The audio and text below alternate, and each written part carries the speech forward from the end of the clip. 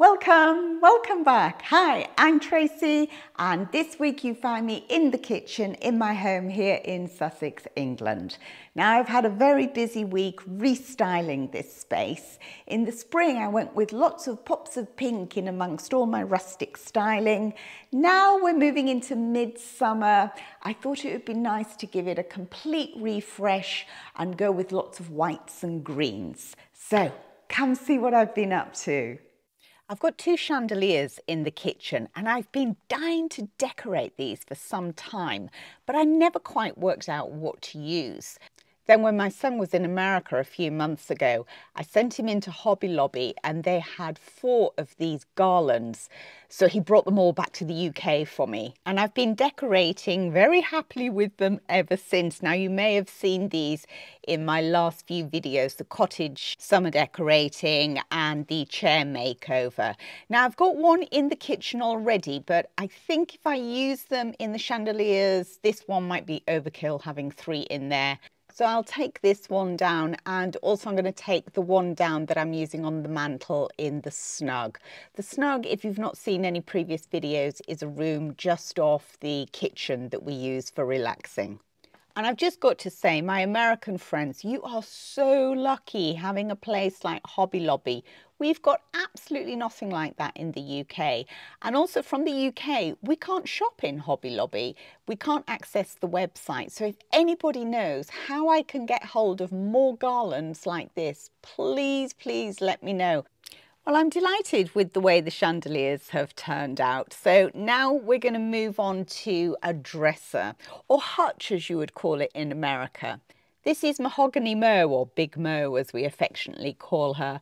She was found at the back of the auction house, all dirty and broken and dusty, and only £80. So I gave her a huge makeover, and now she lives very happily in the kitchen.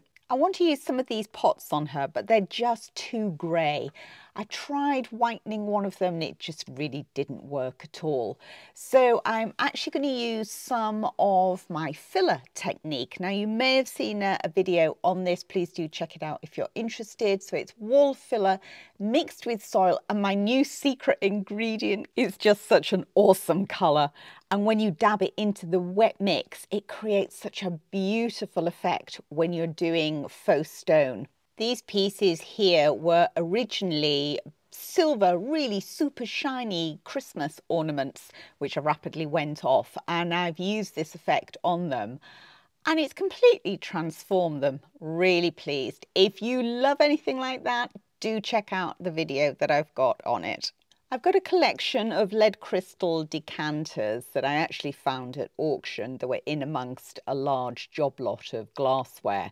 And if memory serves me, I think I only paid about £30 for the whole lot. I'm really loving them on here. I love them against the white, next to the stone, and then in front of the gorgeous vintage mirror, which is mottled and it's discoloured. And I love that. It just adds to that whole overall effect.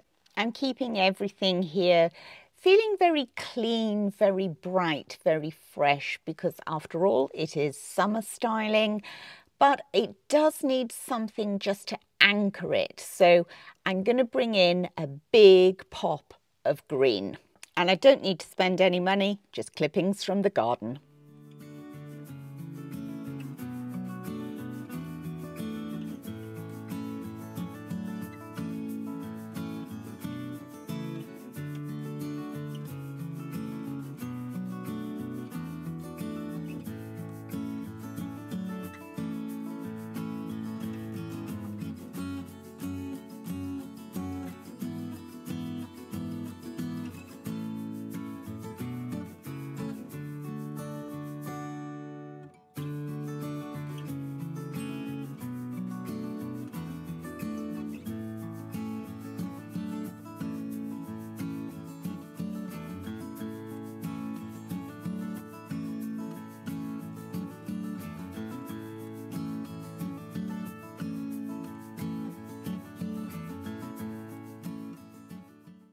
Time for some table styling now. I've tried different runners down the middle of this table, and every time I keep coming back to this Hessian. I couldn't get one long enough, so I've got two pieces and I just overlay them in the middle. I'm using some Sisal table mats that I bought from John Lewis many years ago. And on top of those, these are actually plant stands. So I'm going to place these, but I'm using them as candlesticks. Again, I bought them from auction, put a paint effect on, but they're really quite wide at the top. So even one of these huge chunky IKEA candles is not enough. So I'm adding 3. Now I want something quite bold for the middle, so I'm going to pop outside and see if there's a suitable hydrangea pot that I can bring in. These are all at various ages, various stages of growth, but predominantly pink and white. Now this one in the basket looks as though it's going to be suitable. So we'll take that one in and use that as freestyling. I'll keep it inside for a few weeks and then it can come back out. Now obviously it's going to have a leaky bottom and I've got to keep on watering it. So I'm going to put a deep dish down first so that will catch the water.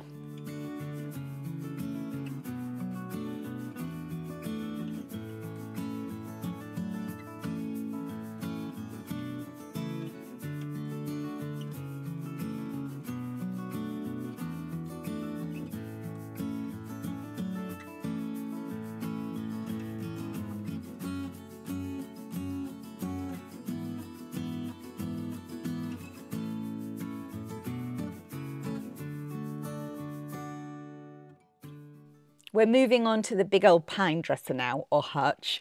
Now this lamp is just not cutting it for me for summer. In fact, it's been catching my eye for a while. So I'm going to use this opportunity to take that and the vase out. And I'm going to give those a makeover. I've given the top shelf a little bit of a reshuffle. The big bust on the left has come in and the pot that was in the middle has gone onto the plinth that the big bust was on. Now I do need something quite tall in that corner there because it's white walls and there's a gap between the end of the dresser, but you know, that is not going to work. Oh, come on, girl, move that one out the way. Let's try something else. Now this one's going to be much more appropriate. It's got the height. It's actually terracotta, but I've done a stone effect on it to line it up. I want to put the pampas grass in, but the stems are just too short. They're going to fall all the way through. So a vessel within a vessel just happens to be a cut glass vase, but it fits perfectly. In go the stems. Looks a little bit unsightly, so I'm going to cover it up with a piece of Hessian. And no, I'm not going to cut off the dangly bits. I quite like them. It just adds to that whole rustic vibe. Now the dresser itself is really quite old and we actually got it from our last house, which was a manor house. It was left by the previous owners. They were moving on to another property that was much smaller. So we kept it and I just adore it. And I think now it's going to become a bit of a family heirloom. It's not leaving us. The white candelabras were originally glass and silver and I covered them all with white chalk paint and popped in some beige sand and fog candles. The little faux cosmos here are from a much bigger bouquet that the children got me for last Mother's Day. Now to fill the big pot. Again, I want to make a big statement. I want a summer statement. And what is better than Annabelle hydrangea, those big bouncy gals, and also some gypsophila. I've had somewhat mixed results with the cut flower bed this year. In fact, it's my first time doing one. I'm still on a learning curve, but the gypsophila has been prolific, so I've actually planted some more behind this. So we'll be taking some bundles of that in. Now, I have had much more success with hydrangea cuttings. These were taken just last year, and they're already flowering. I've got some great height on them and I'm going to do some more towards the end of this month. I think it's a little bit too early at the moment. So I will let you know how I get on with those. I'm also going to try doing some cuttings of the Annabelle as well. They are just so stunning. They are absolute divas, but they look fabulous.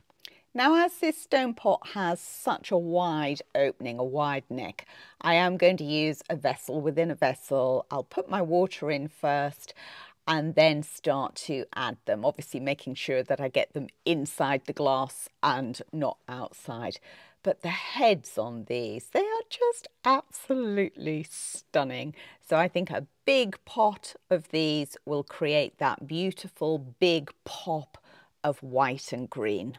I'm not going to cut too many though, because I want to make sure that I've got plenty left for drying at the end of the season. It's quite an art timing them. You've got to find them just when they're starting to feel waxy, but before they start to turn brown. And then I cut them, take off all the leaves, stand them in probably about an inch of water and just let them dry out naturally. I'll then use them in my wreath styling and generally in my Christmas styling as well.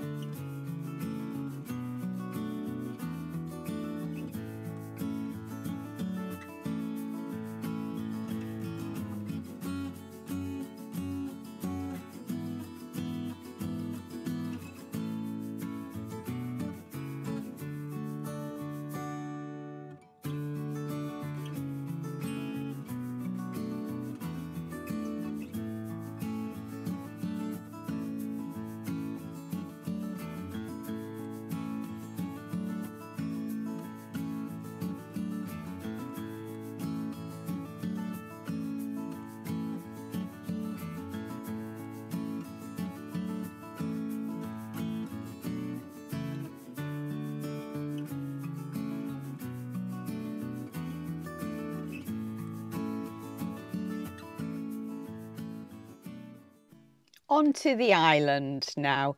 This island actually is a big old engineer's workbench. It's about 8 foot long and I found it at Ardingly Antiques Fair. It was in a field. I was chatting away to a friend.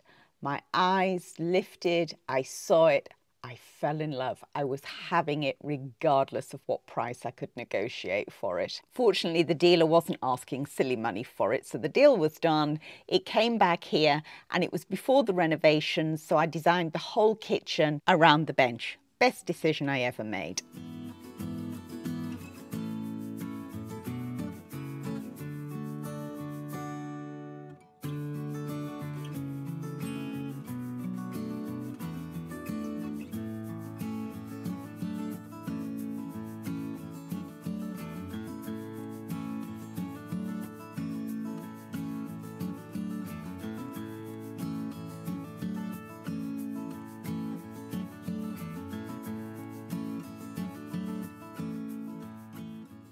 The bowl here at this end of the countertop was made by my daughter when she was just 16.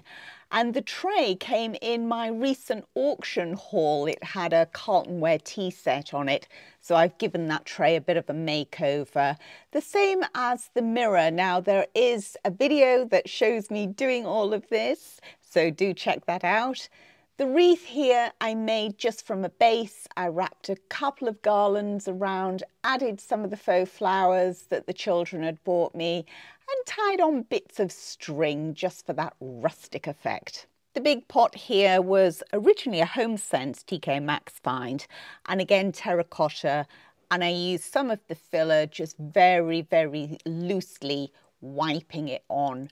Again, it's got a wide neck, so it's a vessel within a vessel, and then adding the gypsum filler. Sadly, there's no blue skies to show you out of the window here. It's gone very dark, and I think rain is imminent. I'm adding some more gypsum filler to another pot that's had the same filler technique applied to it. I'm popping that in front of the other window, the other side of the range on the countertops. I am going to cut some more of the gypsum filler and then I'm going to put it into bundles, tie it with string, hang it in the garage, which is cool and dark. And then I'll be able to let that dry out and use it in decorations, particularly as I get towards Christmas. I do like to use gypsum filler. Anyone else styling for the summer and thinking about Christmas? It does feel a bit naughty, doesn't it? Ah, here is the rain. as expected. Never mind, I've got all my clippings out of the garden, so I'm just going to add those to some jugs and then add some faux flowers to them.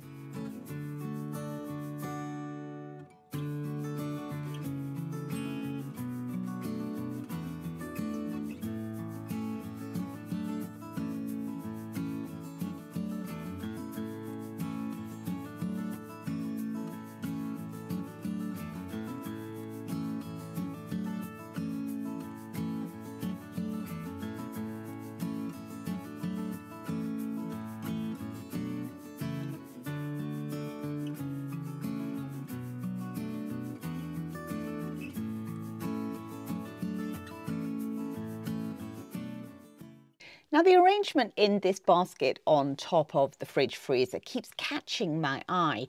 If you saw my spring decorating of the kitchen, you'll have seen me do this. I've since added some gypsy filler and allowed it to dry. But you know, sometimes in styling, it's about what you take away as opposed to what you add. And I think we've got enough green in the kitchen. So I'm going to leave this basket just as it is with the pine cones, but I am moving this arrangement over just to balance everything out. And just as I finish, the rain stops and the evening sun comes out. So that's my kitchen summer styling. I do hope that's given you lots of inspiration for your own home. Remember, you don't have to spend a lot of money to create a beautiful space for you to live in. You can just move objects around your own home. You can revamp them if you don't like them anymore. You can shop from your garden. You can shop from nature. You can go out and pick a handful of weeds and put it in a jam jar. Put it in the middle of the table and it's going to look lovely. If you'd like more summer decorating inspiration, then please do check out my other videos. Thank you so much for watching, and I look forward to welcoming you back here next week. Take care.